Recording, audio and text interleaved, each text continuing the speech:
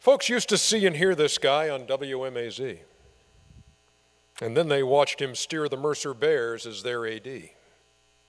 A man of vision, a man who leads, and a man we all call friend. My only question on this night, will his speech ever end? Here is Bobby Pope.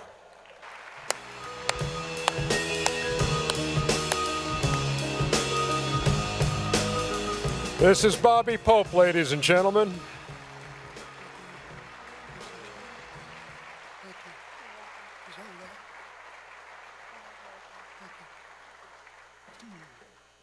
I'll tell you what, you need to turn those lights down. I hope I can see. First, I want to thank God and my Savior, Jesus Christ, for this great honor.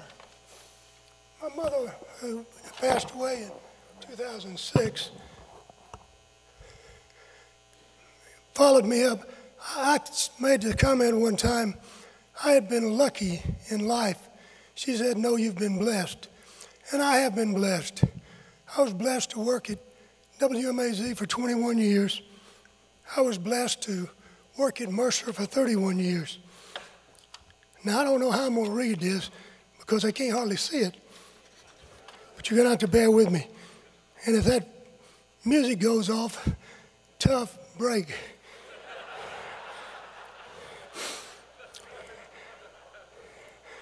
I was blessed with so many people that I worked with at WMAZ, Frank Red Cross Crowther, Albert Sanders, Howard Absalom, who gave me my first job, paying me $100 a week on November 1st, 1964.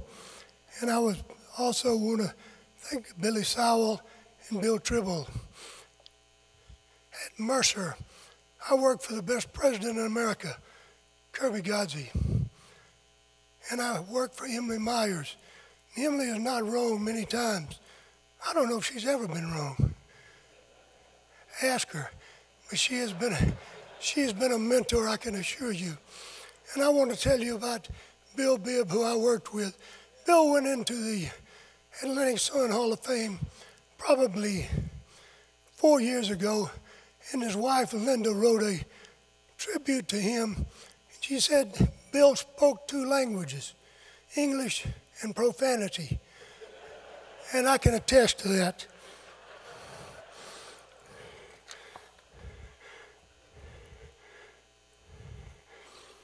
I've been blessed with so many great friends, and many of them are here tonight. Roger and Tony Murphy, Darrell and Susan Jones, my good friend Tommy Madden, who came all the way from Taos, New Mexico to be here tonight. Bill and Jan Buckley, George Joven, and they were my roommates for television broadcast in the mid-1970s. Also, Jim Fain, Frank and Shirley Sherling, Steve Dennis, Donnie and Esther Meeks, Robert Park, both Robert and Donnie are members of my social club on Wednesday night. Russ and Doug Head,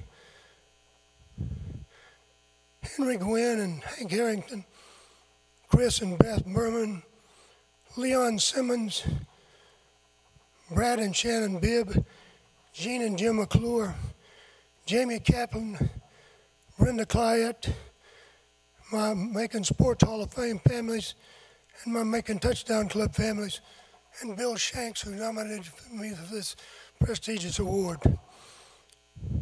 Also, my Mercer colleagues and coaches and players, the late Betty Farr, Elaine Batty, Barry Myers, Rob Myers, Jay and Tanya Stroman, Jeff Stewart, Kenny Doherty, Craig Gibson, and Brad Russo. And also want to mention Susie Gardner. I hired all 3 of those coaches. They're the only 3 coaches that made the NCAA tournament at Mercer in the last couple of years. Also, I want to mention Myra and Rick Cameron and Sybil Blaylock. And without Sybil and Myra, you don't have an athletic department in Mercer. They run the show and helped me so much during my career. I want to thank Mark and Kathy Sloniker, Jason Payne, who came from a golf tournament in South Carolina to be with us tonight. Also, Dennis and Talisa Hansen, and the best basketball player who ever played at Mercer, Sam Mitchell and his wife Dawn, who are here tonight. And you don't know how much I appreciate them coming to be with us. I'm also blessed to have had my grade school coach, James Dawkins, and my high school coach, Jim Cavan, as mentors.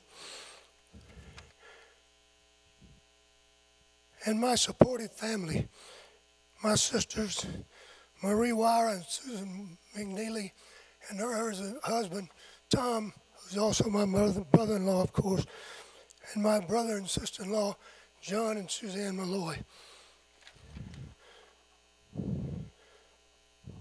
I want to thank for my children, Chrissy, Russell, Knighton, Andy, and Jen, and most of all, the love of my life for 49 years, Carol.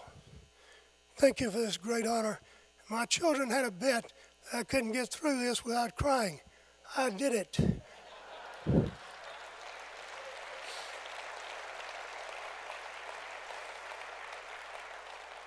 But let me say this. They had a bet that I couldn't do it. Of course, they gave me a 70th birthday party. I paid for it. Thank you so much.